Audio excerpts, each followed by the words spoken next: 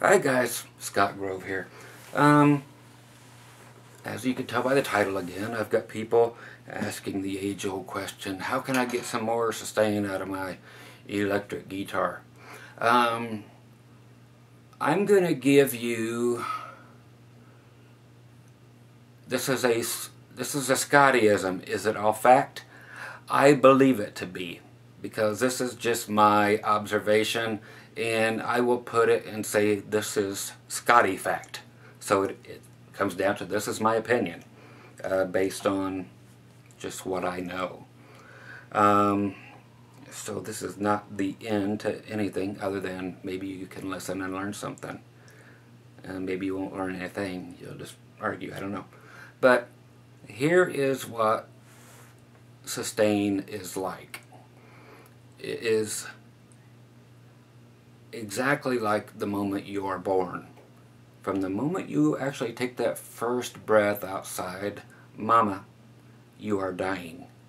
That is sustain. Okay? That's it. There is no more sustain. It gradually decays and dies, just like we do. Okay? So as it is dying, there's no miracle thing that keeps it going that isn't artificial, just like a pacemaker or what have you.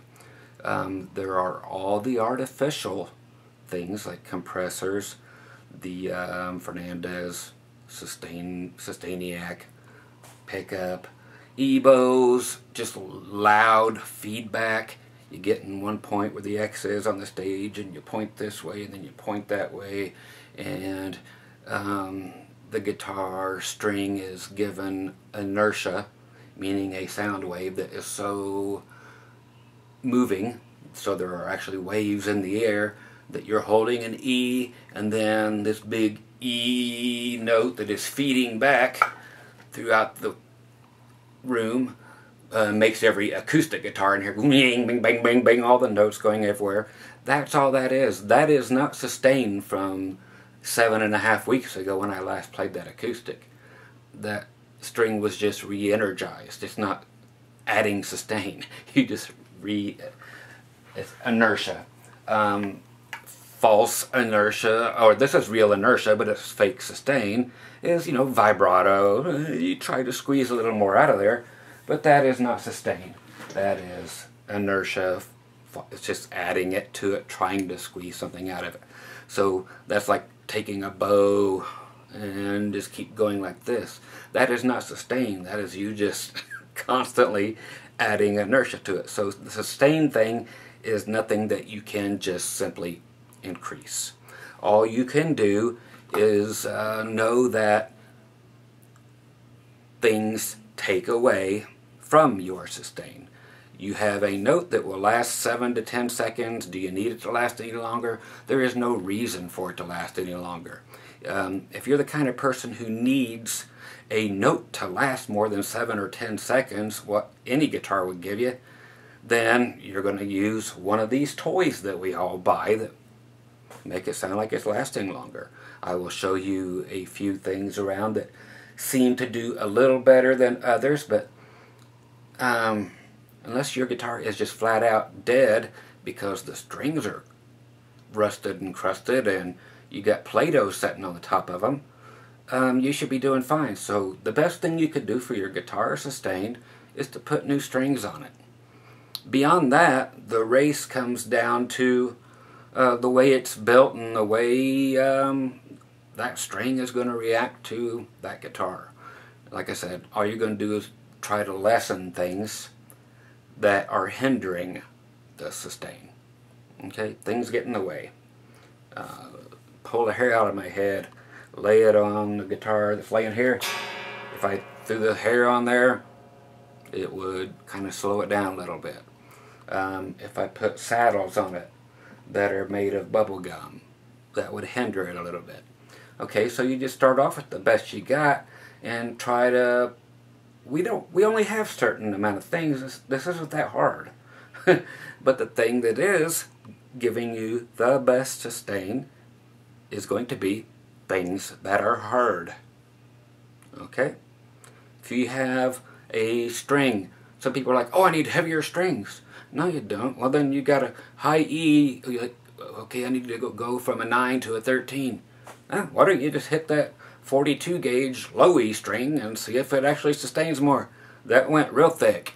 I mean, you've got 5 other strings to choose from, so think it through, kids. Okay, I'm going to try not to make you sick by moving this around as I usually do. But here's the instrument that sustains the most. Right there. Pedal steel guitar. Okay, and I'm going to show you these few examples. This thing sustains longer than anything I have here. That is an electric guitar. It makes it kind of funny that the first electric guitar that was a solid body was actually a steel instrument. The old frying pan was actually a lap steel. Okay, take a look, kids. This body, I mean, this is hardcore steel. Look at this stuff. That is steel. Look at these. That is your bridge. Everything is touching the next thing. That is heavy duty steel. Then it is just a string attached to a little thing there, and that is it. Okay, it goes along and does nothing until it hits a roller nut. 10 rollers made of steel attached to a headstock made of steel. Okay, and any note that I hit on here, I'm not plugged in. You don't have to be plugged in to hear sustain. If you have to be plugged in to get sustain, then we're talking about 2 totally different things.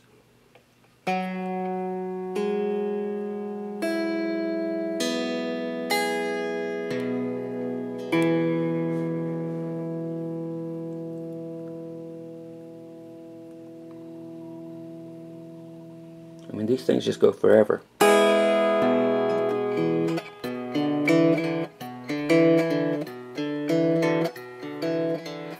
Twilight Zone. Anyway, so this sustains a lot longer than any electric guitar does that I've ever owned, out of 3,000 or whatever. Again, when I'm done playing it, and I might walk away and throw some stuff on it like this. See, that didn't even hinder it. There, lay them like that. That might cause less sustain. Okay? Again, it's not going to keep sustaining more. There's no way to make it sustain more unless you just hit it again. It is dying from the first time you hit it. It will never get louder than that. That's it.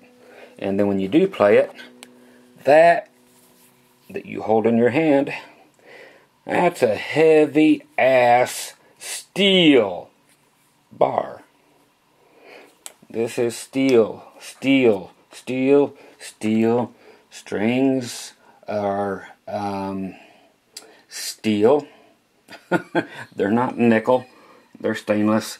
We got steel. We got rollers going on. No other material. This is steel. Rollers. Everything is rolling. Everything is steel. Top to bottom. Blah, blah, blah. And again, there is nothing between these. They all are connected and ring together. Blah, blah, blah. And when you put something on there, what is it? A big steel bar that does lessen the sustain, but not by much. So that is it. A string dies from the moment you start playing it. Okay? And the few things I was going to show you that can be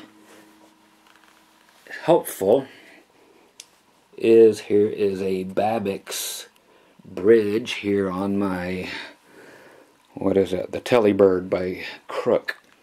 Okay, heavy duty. We got mass. Everything rolls over top of these, kind of like that over there. It is not a roller system. But that other thing, it has a roller nut, not a roller bridge, but this does kind of like the same thing, and it's all one just huge mass thing. Okay, the other thing, some of the guitars are different. Okay, the closest thing I have to show you in guitars, I'll just set this one on top of that one. Maybe I'll set 10 guitars on top of each other. Pardon the ride with this again. I have what I have to work with. Okay, again, the back of this is aircraft grade aluminum. Does that headstock look slightly familiar? It looks like over there, and it's that same temperature. It's cold, because I keep it cold in here. You don't have a roller nut. I don't know if I said roller bridge or whatever. I don't ever know what I say over there. But we do have the 0 fret instead of some plastic or bone thing or whatever. And of course I have many guitars that have the rollers and so forth, but that's always less of a hindrance than a different material. At least it's the same as these. Okay, so again, what do we got? Well, it might as well be steel. Here's a bad thing. I'll point out 2 bad things. Gibson and Fender both. The one underneath here, again, the Babix. There's enough light there to see. It is flat out 100% all the way against the body. Same as that pedal steel guitar is. Every last bit of this thing is living on the top of this guitar. Okay? And everything's touching. Everything's touching. These love being on top of each other.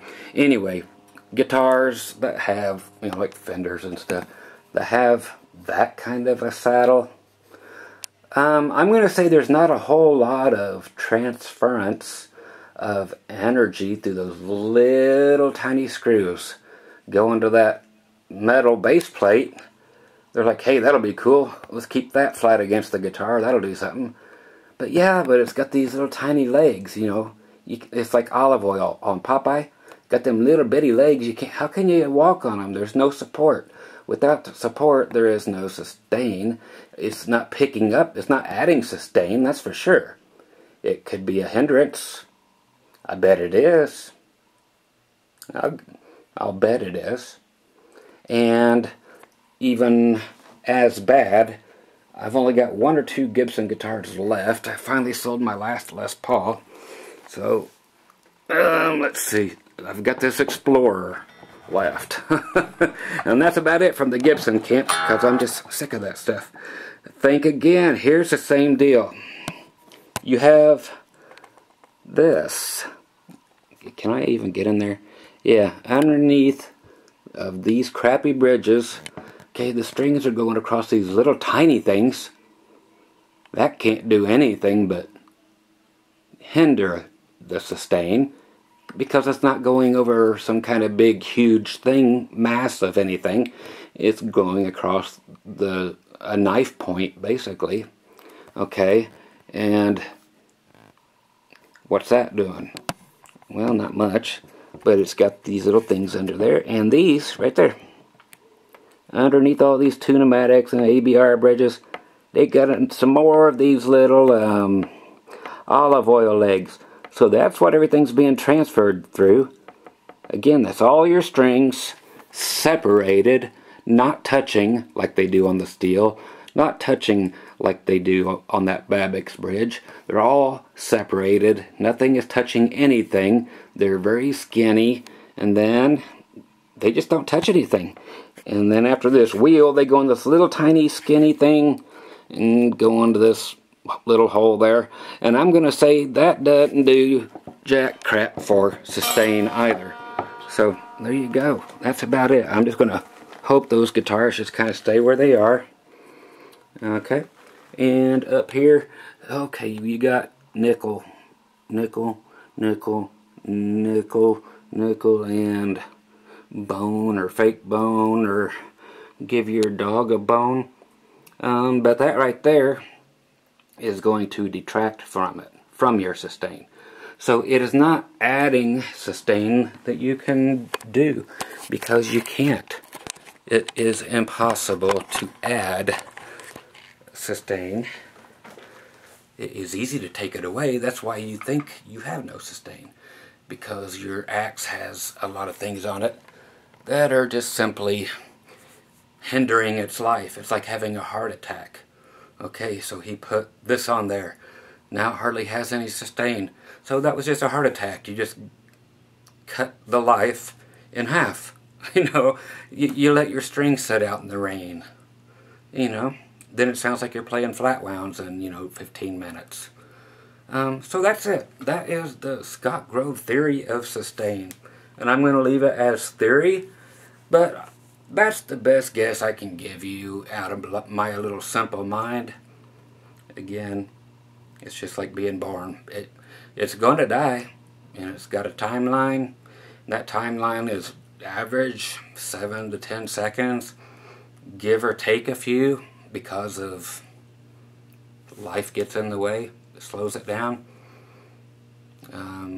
You creak when you get older, and things go by quicker when you get older. So same with strings. Once they get real quiet, it just seems like it disappears real fast. It's still going, but that's it. So again,